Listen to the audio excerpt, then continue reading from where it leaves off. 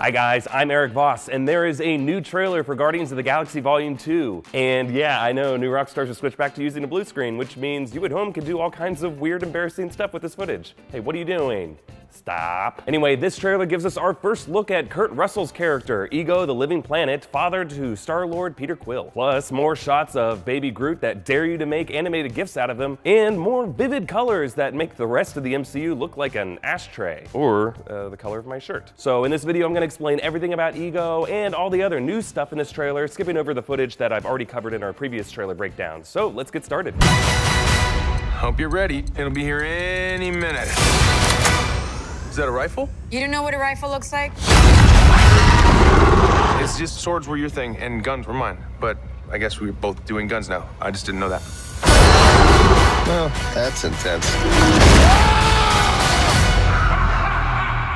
So, like in past trailers, this one opens with more shots of this battle with the Obelisk. That's the interdimensional monster that the Guardians have been tasked to defeat by Aisha and the Sovereign early on in the movie. So the Obelisk feeds on the Sovereign's energy supply, which I'm now guessing might be what these things are. We also finally hear Gamora speak in one of these trailers. You don't know what a rifle looks like? She has this fun back and forth with Quill, giving us a taste of this movie's sense of humor. But then a subtle detail that I really like here is this device that Quill is using to detect the Obelisk. This is a Mattel electronic football game released in 1977, and it looks like Quill has modified it from a crappy handheld game into a radar-like energy detector. And I'm guessing that this thing was in Peter's backpack when he left Earth as a kid, along with his Walkman and mixtape. All right, let's move on.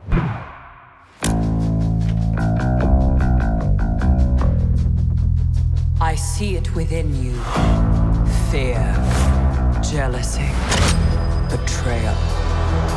Okay, so in this section we hear that same great song choice from last trailer, Fleetwood Mac's The Chain, with Baby Groot apparently playing it from Quill's Walkman. Groot is wearing this awesome little jumpsuit here, but in all the other shots we've seen of him in this battle, he's not wearing anything. So either this shot is from like a different scene, or it's possible that James Gunn shot this scene specifically for the trailer, which is something that he's been known to do. And as Aisha lists all the negative qualities that she sees in the Guardians, I like how we hear jealousy over this shot of Gamora glaring at Nebula. So these two half-sisters hate each other, with Nebula feeling jealous that their father Thanos loves Gamora more than her. We also see new shots of Rocket's confrontation with the Ravagers, with Yondu's Yaka arrow hovering in front of Rocket's face. But notice how Yondu's fin isn't there yet. I feel like this could be early in the movie, shortly after the Ravagers are sent by Aisha to capture the Guardians, but before Taserface overthrows Yondu and Yondu joins up with the Guardians and escapes with them. Anyway, I'll come back to the shot, but let's move on. It is our duty to cleanse the universe of this weakness.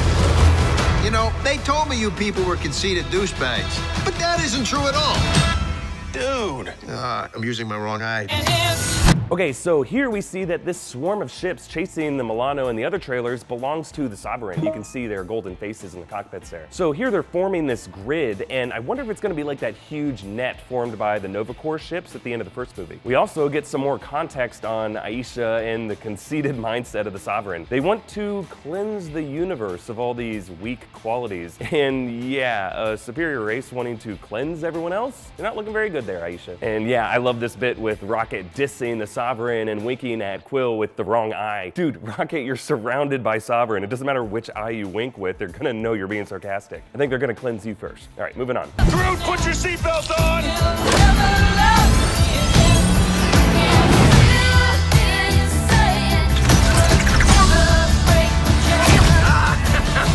In this section, we see that it is impossible to have a shot of Baby Groot looking uninteresting. Here, Groot is eating candy like M&Ms or jelly beans or something out of what looks like the flower pot that he initially grew out of. Also, this might be the space candy that was advertised on Quill's shirt. Like, I know in my very first teaser breakdown last fall, I pointed out how people online translated that alien language on his shirt to Gears Shift. But according to Chris Pratt during set visits, it's just like a candy logo. Like maybe one of the Guardians' past missions hooked them up with a bunch of free candy and merch. Also, it looks like this gravity snare thing that we've seen Rocket use on the Ravagers actually has a few moving parts, with the darts flying out of the trees at them. And I'm guessing Rocket laid a few booby traps behind to thwart the Ravagers, and then maybe they aren't enough to overwhelm them and he ends up in their custody. I don't know, we'll see, let's move on. So we're saving the galaxy again?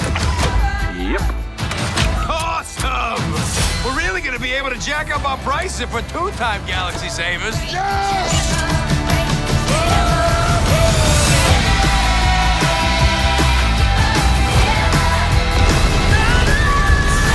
Okay, so a few things here. Now that we know these are Sovereign ships, it means the Sovereign will be part of the showdown in this odd-looking cavern place, which I've speculated in the past might be the core of Ego the Living Planet in planetary form. Also, we saw the shot of Gamora with her sword in the first teaser, but now Baby Groot has been CGI'd into the shot. There's also this slightly wider version of the shot of Drax, showing Gamora hunched over in the background, possibly injured. You also might have noticed that the last trailer had Drax saying, "Screw you, spaceship," instead of "yeah," so I'm guessing that line is from a different scene. And I liked Rocket's line here about saving the galaxy a second time, mostly because, as many of you have pointed out, despite all the footage we've seen, we still don't know who or what the Guardians are saving the galaxy from. Like, we know Aisha is one of the villains, and they fight the Obelisk, and Taserface leading the Ravagers is a problem for them, and sure, maybe Ego will be threatening the galaxy in some way, but James Gunn still really hasn't given us firm answers on any of the big questions about this story. So it'll be nice to walk into this movie without having pieced together every little scene, which is pretty much all I do these days. There's also this shot of Quill and Gamora dancing, which I'll talk about in a bit, but for now, look at Gamora in this next shot. We saw her using this massive gun last trailer, but now we see what she's shooting at. Her sister Nebula, who we saw flying the ship in the other shots, trying to gun her down. So this confirms that once again, the tension between these sisters is gonna get really nasty. Let's move on.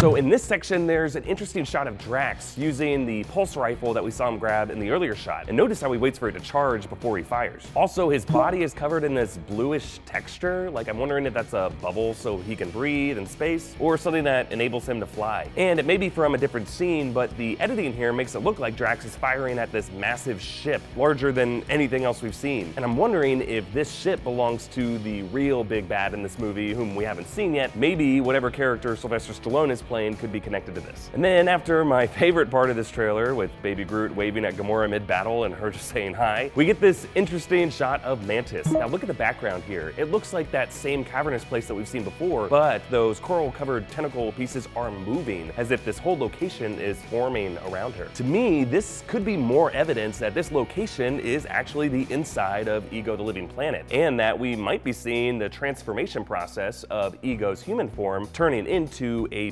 planet core. All right, moving on. Sometimes the thing you're searching for your whole life is right there by your side all along. You're right. All you do is yell at each other. You're not friends.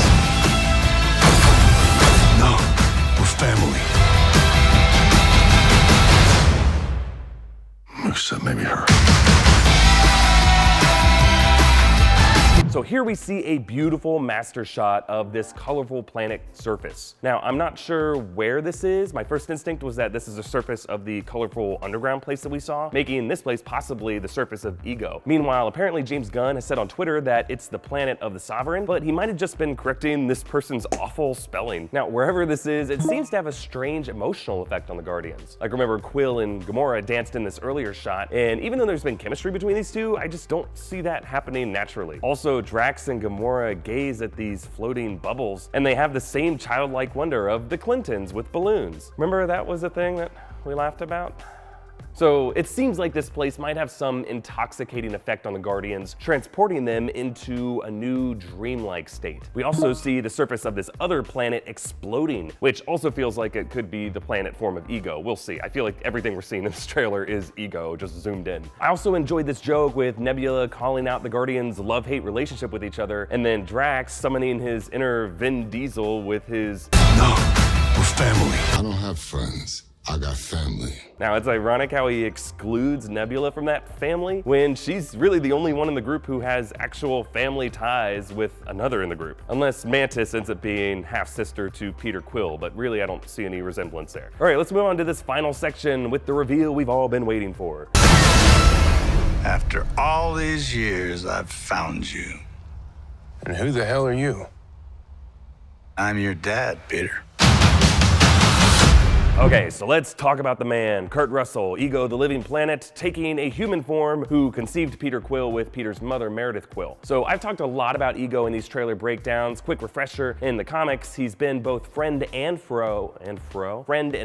Mostly he's just self-interested and super moody, thus the name Ego. So we really don't know what role he'll play in this story. And I like how for the Kurt Russell version, they gave him this majestic beard, similar to the facial hair shape that the planetary version has in the comics. And then notice this ship that he comes out of with Mantis. We've seen this ship location show up in a bunch of other trailers, noticeably in the trailer when we first met Mantis. And I think it's interesting that the white and yellow colors and general shape of this ship make it look like a giant egg. Like, I feel like that had to be intentional, maybe implying that Ego in his human form hasn't hatched yet. And when he does, he'll transform into his true planetary self. And finally, I'm thinking this father-son reunion will happen close to the midpoint of the movie, because check out Nebula here. She's still handcuffed and her left hand is a claw, like a crude replacement from when she got her hand severed in the first movie. Like, I'm guessing she uses that to like pick oranges or something. Meanwhile, in the awesome group shot that we've seen before, she has a new hand. So I'm guessing that takes place later in the film, maybe even the final shot, and that this new hand was created for her by perhaps Ego. Okay, that's everything I noticed, and let me know what you thought about this new trailer. What do you think about Kurt Russell and Ego the Living Planet? And be sure to check out my other 3 breakdowns of Guardians of the Galaxy Volume 2 trailers. Like, I know I skipped over some of the stuff in this trailer, and it's because I already covered it pretty comprehensively in one of the other videos. And if you like this video, please hit like and subscribe to New Rockstars, and if you really like us, you can contribute to us on Patreon. Big thanks to all of our current patrons, especially Kelly Hopper. You can hit me up on Twitter at EA Voss with any thoughts or theories that you have about Guardians of the Galaxy Volume 2, or follow New Rockstars on Twitter at New Rockstars for info about when our videos are coming out. Okay, thanks for watching.